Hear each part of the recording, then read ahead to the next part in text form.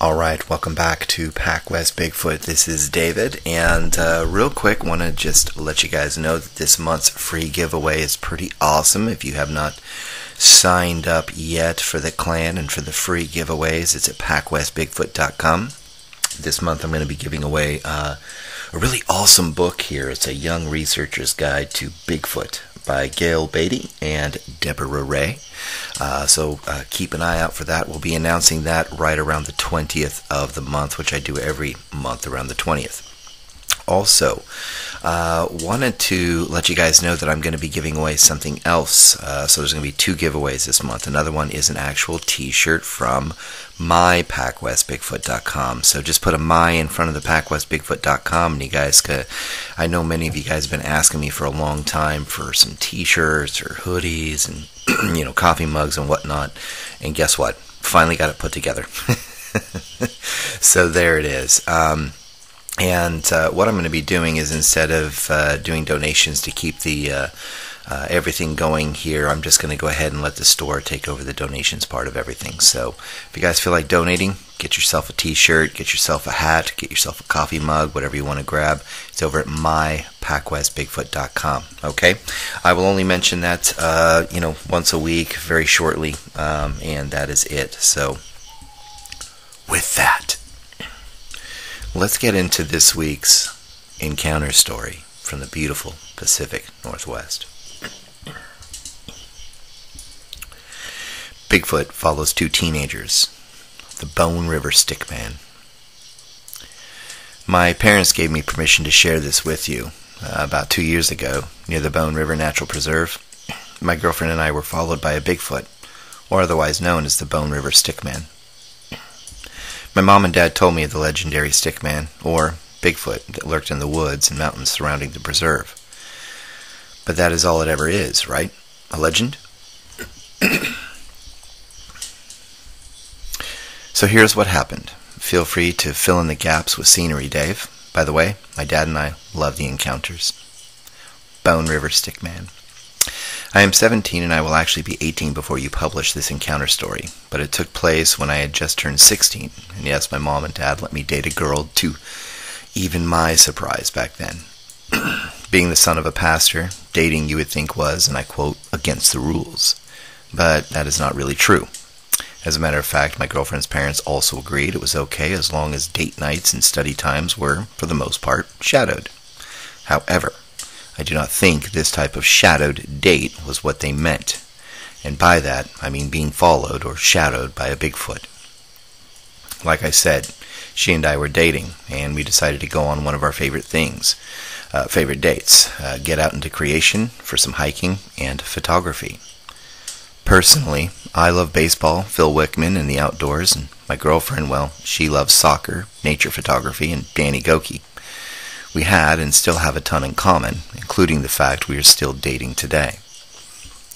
She is a great photographer, and 2 years ago she got the bug for it and decided we should go on a hike around the outskirts of the preserve, the Bone River Preserve, for a date and picture taking and hiking. The parents okayed it, so one late Saturday afternoon, her folks drove us up to the preserve and decided to do a little nature hike themselves. They trusted us to be on our own, and they had no reason not to. We were waiting, and still are, for marriage when it comes to, that stuff. Sounds crazy today, I know, but we are. We parked, and everyone went their own way. We had been told of the old legend of the Bone River stickman many times growing up, and the elusive Bigfoot that roamed the area. The local Native Americans and others here shared the stories over the years with locals too, here and there. It was a spooky tale, but one that never turned into anything blood-curdling in any way. But there were a few, I remember, that were rather gruesome about its hunting habits. One story was of the time it took the deer of two Native American Indians who were hunting back around the turn of the last century, I believe. The story goes they tried to get it back and they lost the fight, and one of them lost their life days later after the injuries they received they had eventually succumbed to.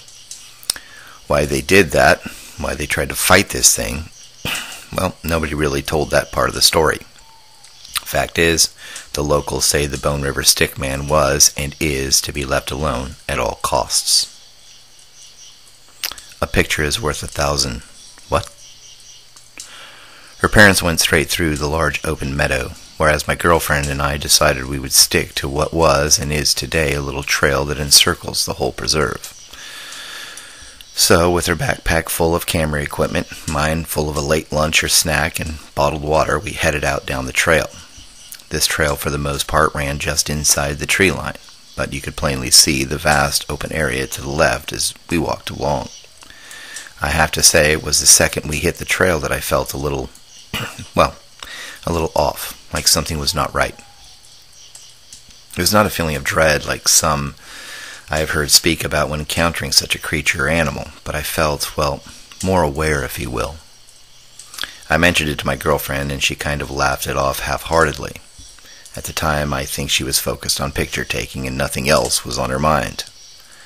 We traveled about 100 yards up the trail when she decided to take a few pictures through the trees and into the open area, hoping to get some cool pictures of the light coming through the trees. Like I said, she had a real knack for taking pictures.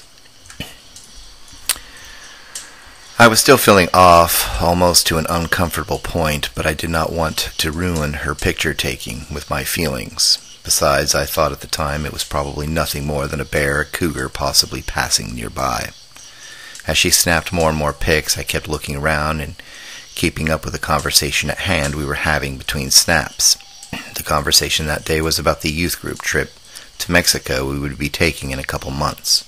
So far, we were both going, and of course, our fathers.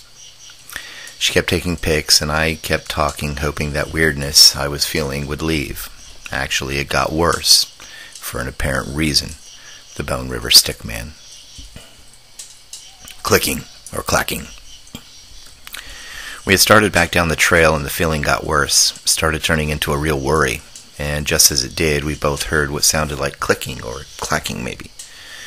Like tongue-in-cheek, or two rocks. We could not make it out exactly, but it was a click or a clack we were hearing for sure. It came from the right of us, from the woods. We could not make out exactly where, but the general direction was southeast, and it seemed to be about 40 yards or less away by the sound of it. It was repeating every few seconds or so. There would come 3 distinct clicking or clacking sounds. The more we listened to it, the more it started sounding like rocks clacking together, to be honest. What clacks rocks together, we asked ourselves. People. That was the simple answer. I've heard of certain forest people living out here in the wilds of Washington State, and perhaps we've come across them, we thought for a moment. Our conclusion seemed right on spot all of a sudden when we both heard what sounded like bipedal walking through the brush, and nearly the 40 yards or so we estimated the sound to be coming from. A person? I remember my girlfriend asking me in a statement and question kind of way. I agreed it had to be people. Heavy people because of the sound of the footfall. Or a big person, but a person nonetheless. We started praying a bit under our breath that they would simply leave us alone, and for a few minutes or so it seemed they did. Tall, dark shadow. We kept walking, but this time we stayed near the trail, but not exactly on it. We decided to stay closer to the edge of the trees that opened to the meadow beyond and less close to the thick brush and trees.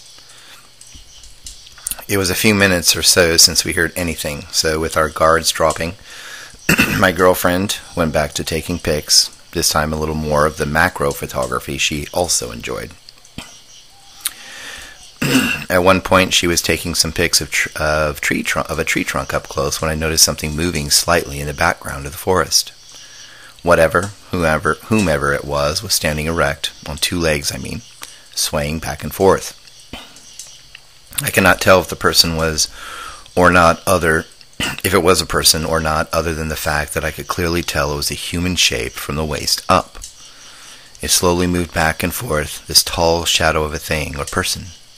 My mind started spinning, and I started feeling really uncomfortable, as this, whomever it was, just stood there, staring and swaying. I tapped my girlfriend on the shoulder and pointed. She saw it too. She even tried to snap a picture off. But before she could, this thing moved back and seemed to almost fade into the thick, dark trees and bushes.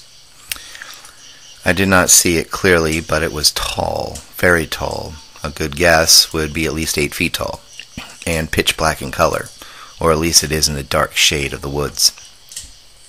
Freaking out. We were literally freaking out. I had to calm my girlfriend down as she seemed to all of a sudden become panic-stricken on top of it all. The moment she calmed down, though, we decided to head back and straight for the car. It was now about 1.5 miles away at that point. It was not long, maybe about 50 yards or so, I noticed a tall dark figure was just ahead of us to the left. This time, however, I could see that it was not a person. It was something I thought was a legend around here, a Bigfoot.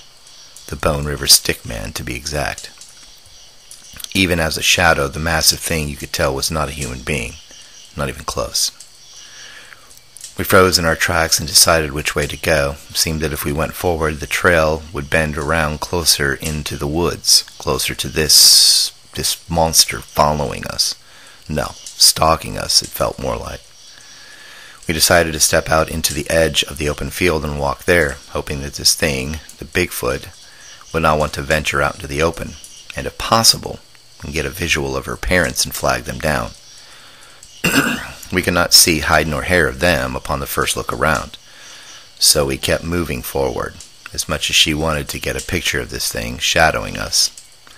However, I suggested we just get to the car as fast as possible and without yelling for help at that point either. At one point, about a minute or so into being in the open, I suggested we start running. That was a bad idea. The second we started running was the same second that all of a sudden this monster started thrashing about and seemed to be charging us. It never made it close to the edge of the tree line, but it was loud and scary enough to have us finding ourselves on bended knee holding each other. It stopped, however, and made kind of a growl right after it did, a deep, guttural growl I hope to never hear again. Now we were really freaking out, and completely afraid. We finally gathered ourselves together, stood up, started walking, slowly. It followed us, and from time to time, when I glanced over, I could see it. It would get ahead of us a bit, stop, and stare from the dark, all the while swaying back and forth.